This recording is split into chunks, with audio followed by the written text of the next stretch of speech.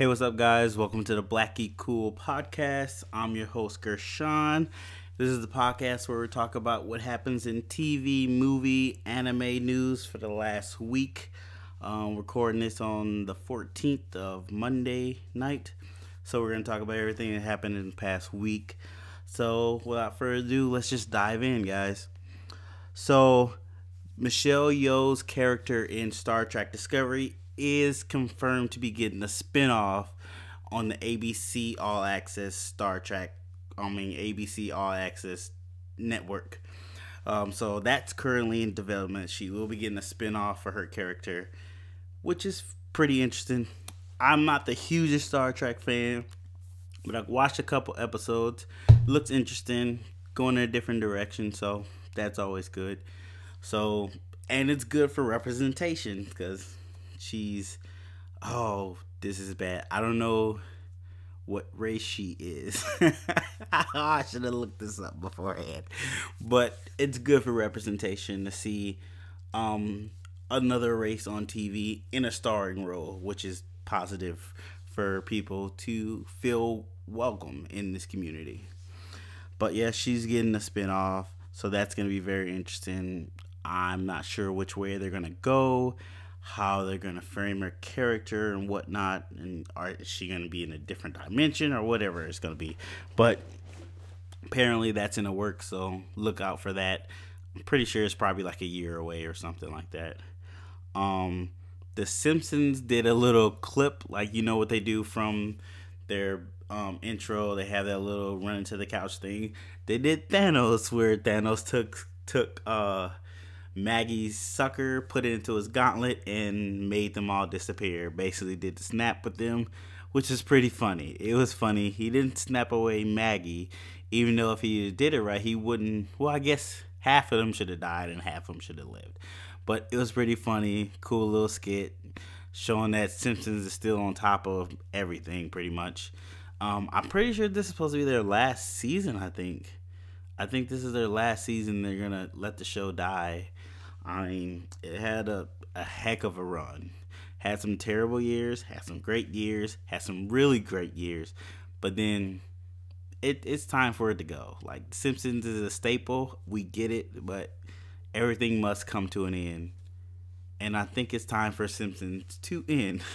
But it was a cool clip for a montage of their whole intro beginnings that they do with the couch, which is pretty cool.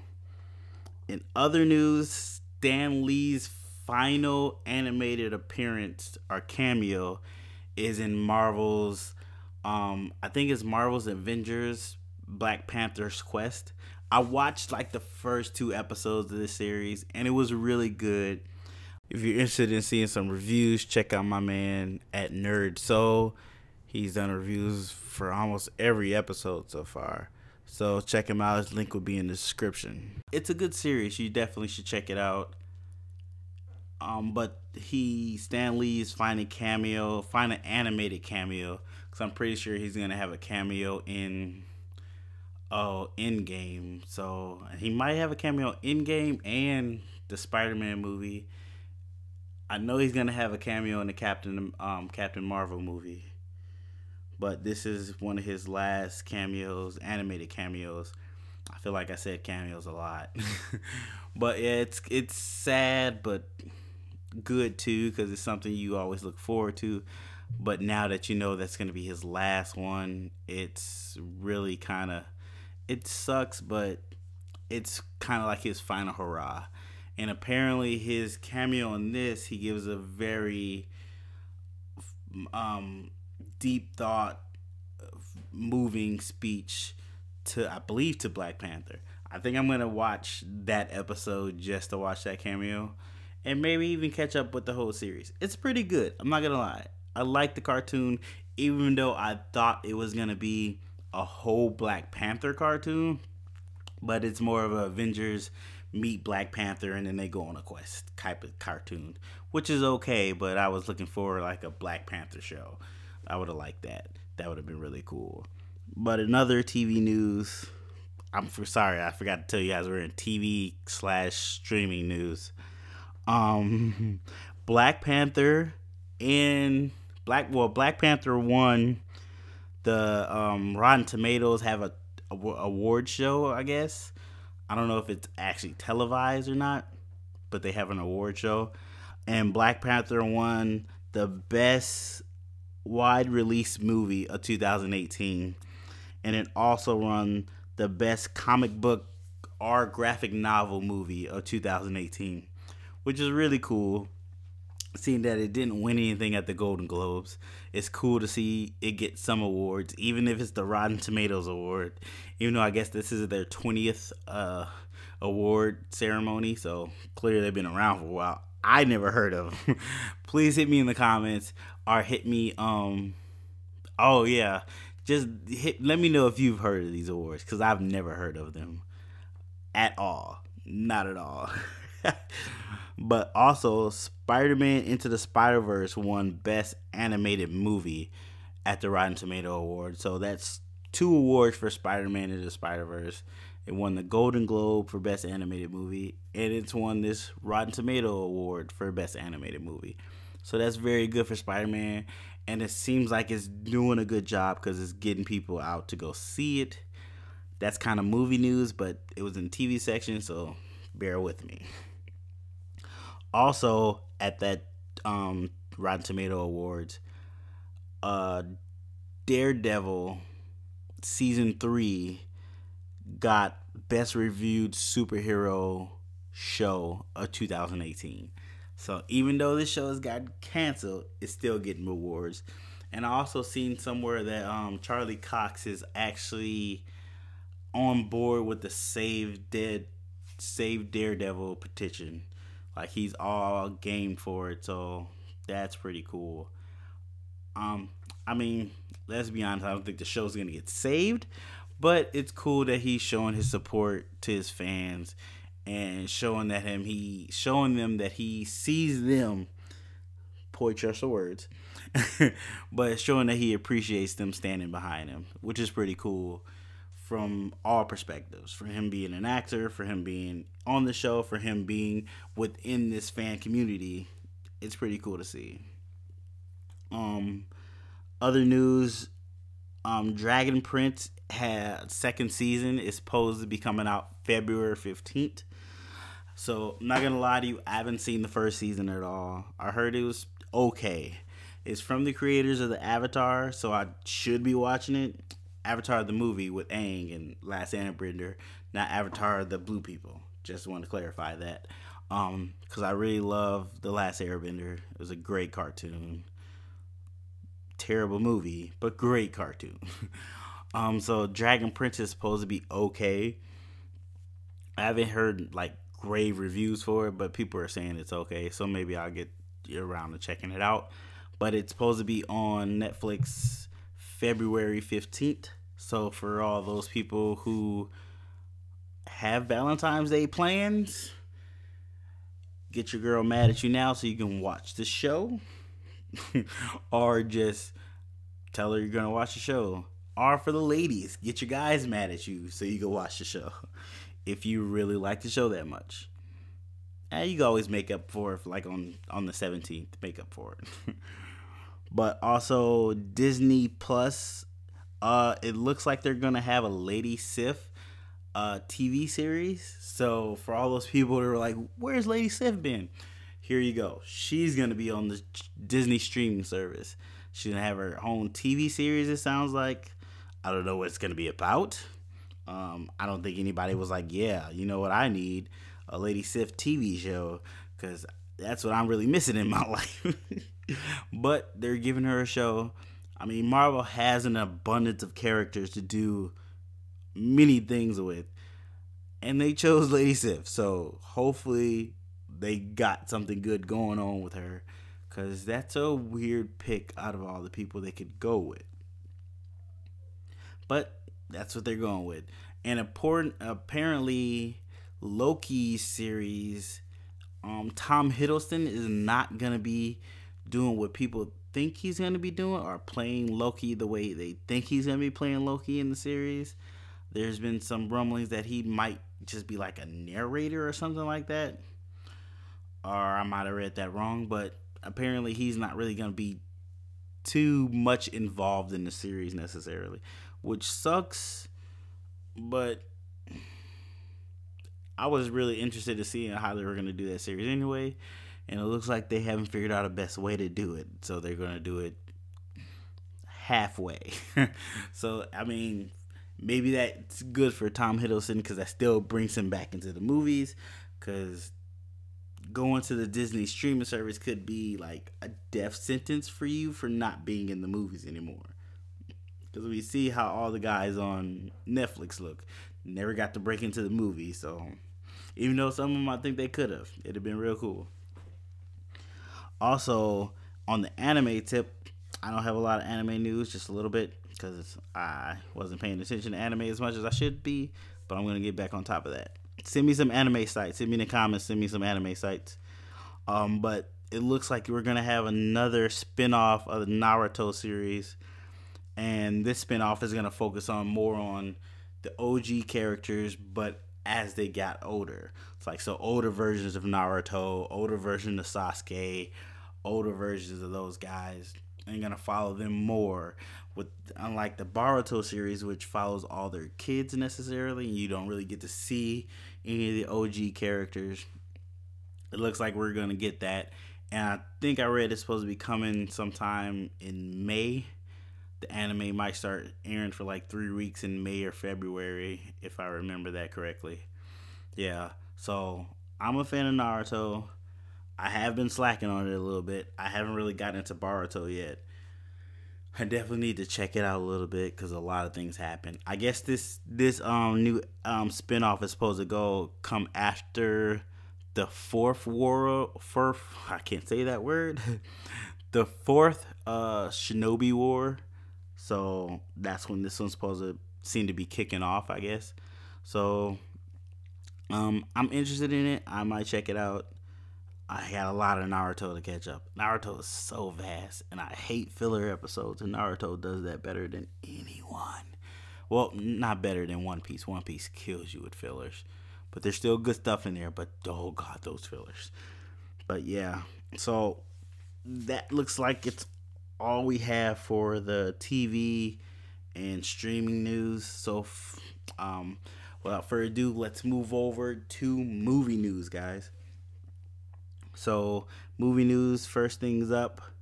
Oh, I'm very excited about this. Okay, Paramount is literally in the works of doing a reboot to Teenage Mutant Ninja Turtles. Oh, if you know me, you know I'm a Teenage Mutant Ninja Turtles fan. It's one of my favorite cartoons. Love Leonardo. Donatello's my second, but Leonardo is my dude. Love the Turtles. Watch the movie all the time. The 1990 movie had it, burned that tape out. But Paramount is in the works of doing a reboot, and it sounds like they're probably ready to start shooting at the end of this year. That's my dogs barking. Don't mind them. They're excited too. They love Turtles too. But yeah, Paramount is probably going to be starting shooting Turtles at the end of this year. I don't think they have a cast yet or a director yet. Still in the final steps of that. But that's really good to hear because I don't want this series to die from what Michael Bay did. I'm not going to lie. I like some of the things in the last Turtle movies. The Turtles did look weird and monstrous, even though they changed them twice. But we got Bebop and Rocksteady in there, and we got some form of Crane. We didn't get a whole Crane, but we got a nice kind of Crane in the movies, live action. That was crazy. But yeah, it looks like they're going to be rebooting the Turtles and start from scratch. They haven't given you much to go on besides the reboot, so I'm getting away from everything that Michael Bay did. And if you hear that, that's my thermos, my heater kicking on, so it's gonna be loud. Hopefully, I can edit that out. Yeah, so that's gonna be interesting. Very excited for that. Probably won't be out for a year and a half. Probably won't be maybe like 6 months before we see what the Turtles might actually look like. So I'm excited though. Oh, I'm excited.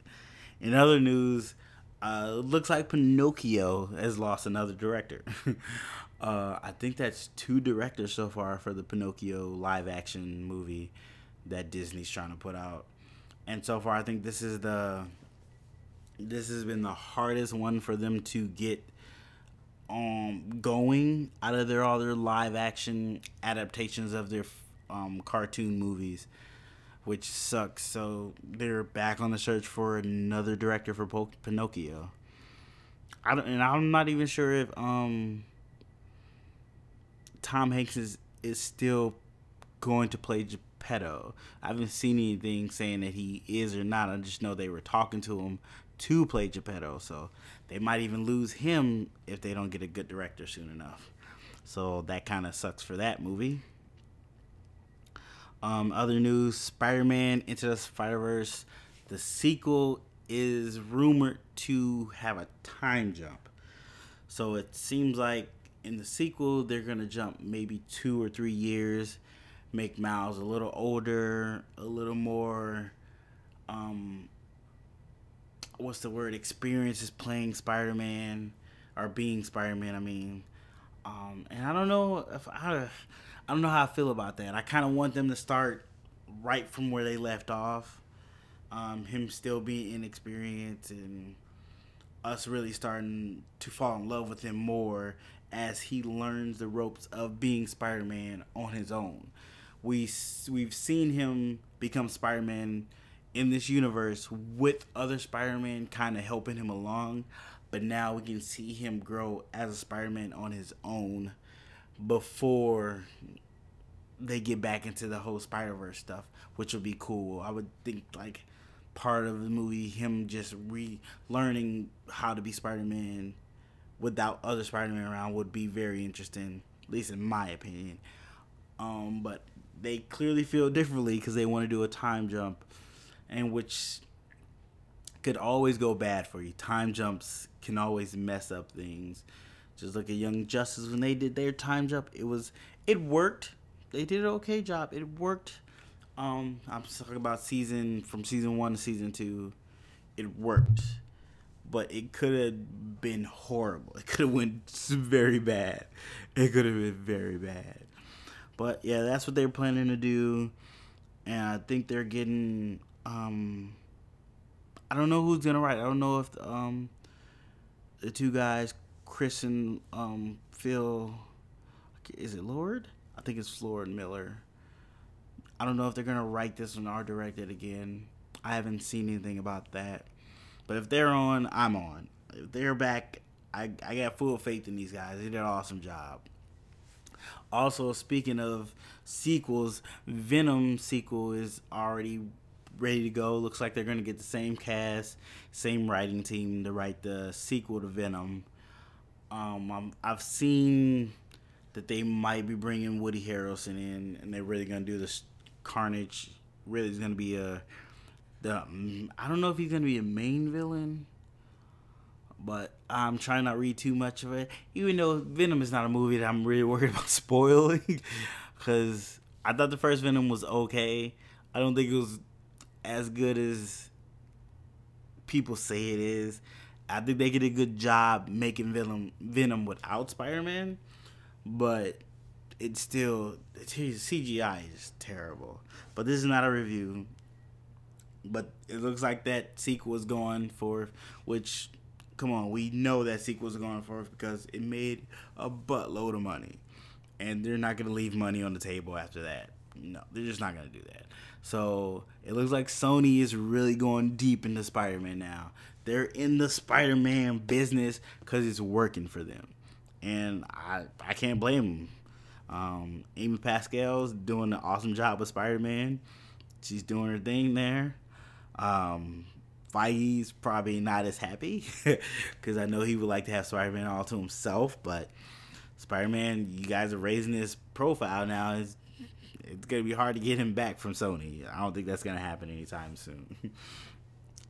But also, this is not really comic book news. This is just something I think I want to promote out there, let people know about. So there's a movie called Little. It's starring Regina King. I'm gonna pronounce her name wrong. Marsha Martin, and who else is in this? Issa Rae. That's who else is Issa Rae. So they're in this movie called Littles. It's basically um one of those body switch movies, but for, I don't want to say for black people, but I think this is the first black body switch movie I remember seeing in the last couple years. There might have been one back in the day, but I haven't seen one in a long time, which is really cool. The whole trope of this, the whole Freaky Friday trope, or whole adult becomes girl, adult becomes child, like big and everything. So it's basically a big version, but for black people. And I know that sounds bad, but the trailer looks awesome. Check out the trailer; it's hilarious. Also, on top of that, oh, I wish I knew her name, know how to pronounce her name right. I'm messing up her name. But the girl from Blackish, Mercer Martin, she's a producer on this movie, and she's the youngest person to be a producer on a movie. And I think that's just an awesome accomplishment on her part. And congratulations to her. And I'm going to go check it out because it looked funny. The trailer looked funny. So go ahead, check out the trailer. Hit me in the comments. Let me know what you think. Or hit me on Twitter. Let me know what you think. And congrats to her for being the first producer at her age. Congrats to her. Okay, let's get back to geek stuff.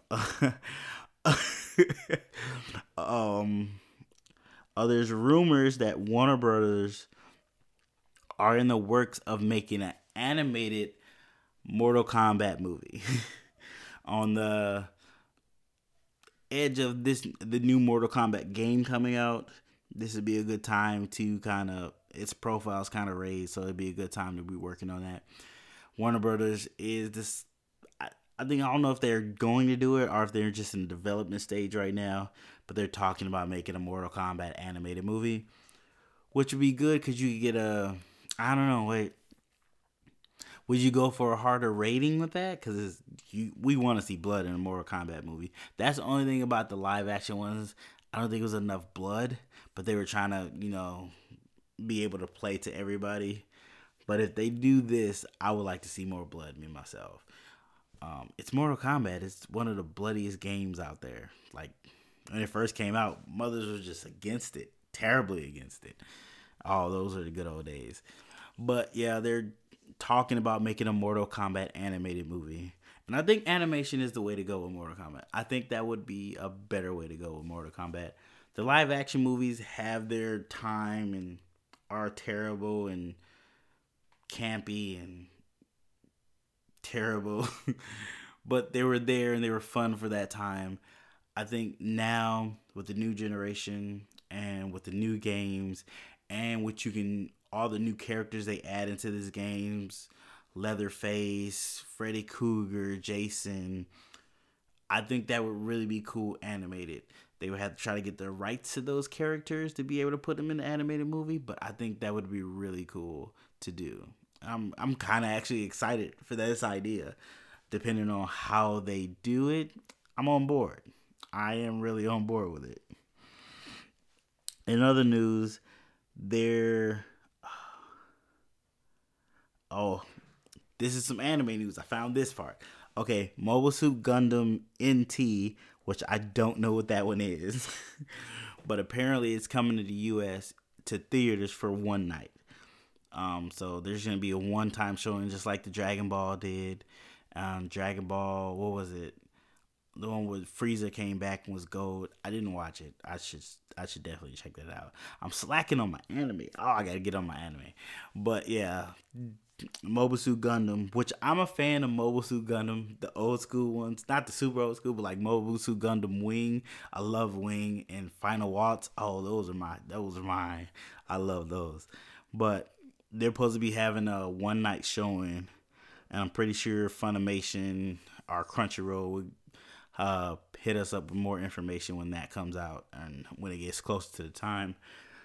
But yeah, they're gonna do that one night showing thing and try to, get the West bigger on anime and have it be more popular here instead of just kind of underground.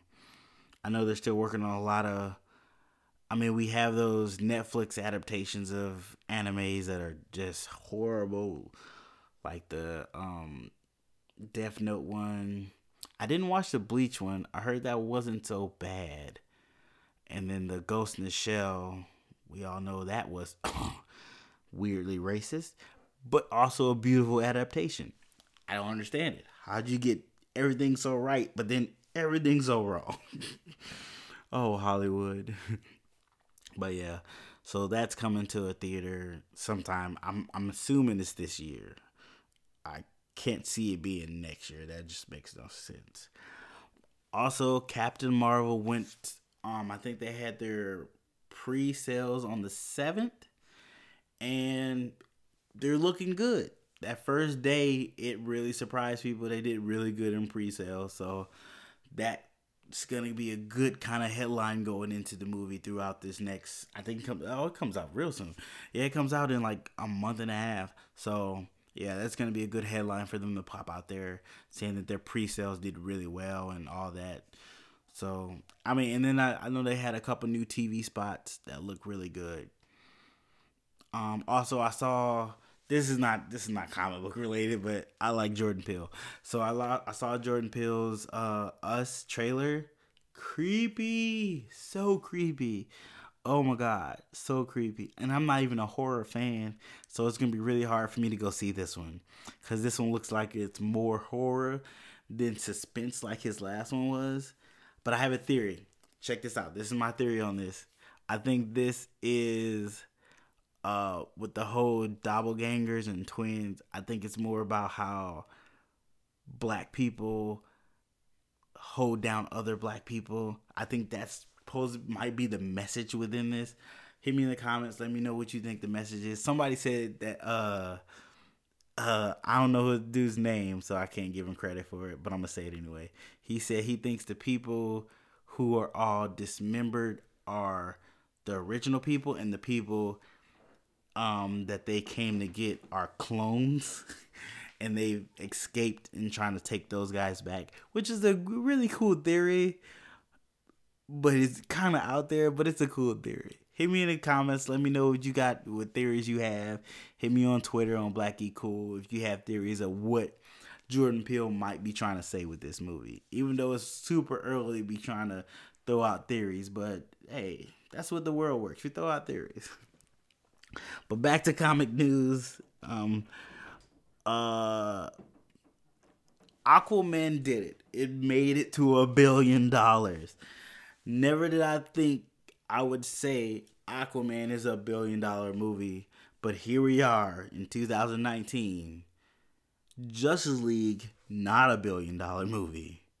Wonder Woman, not a $1 billion movie. Superman, not a $1 billion movie. But Aquaman, a $1 billion movie. So DC has a foot to step on now. Like they're still in the game after terribly trying to get themselves out of the game with their movies. They're in the game now. Hopefully they take this and run with it.